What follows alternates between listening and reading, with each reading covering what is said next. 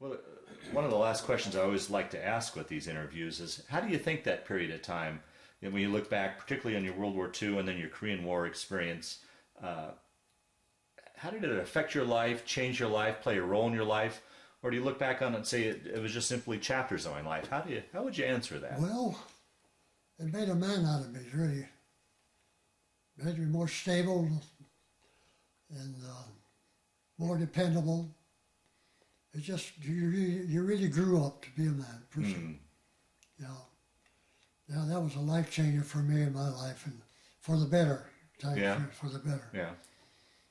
Yeah.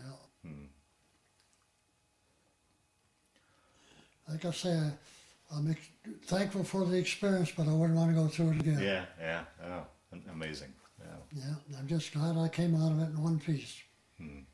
Well, I noticed in your medals that you got a Purple Heart. So you got injured at one point. What happened? Can you tell that story?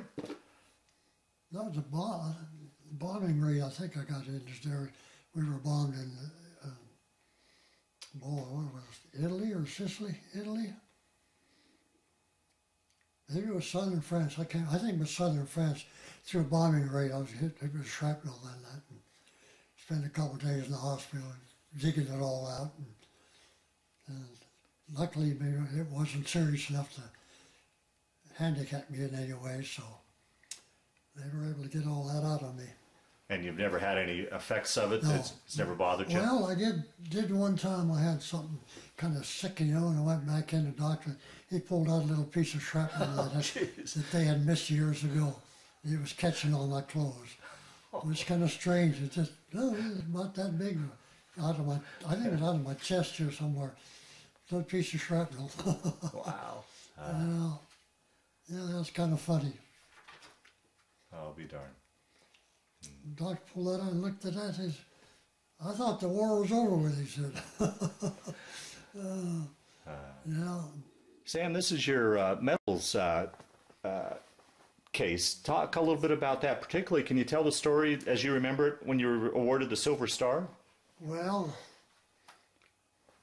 I don't know. It's I guess you're going to have to read it. According to the book, you went to the aid of an officer who was mortally wounded. Yeah. Let's see, where was that? You were under it says under intense and constant shelling.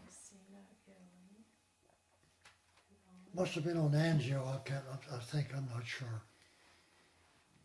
Been a long time. Yeah.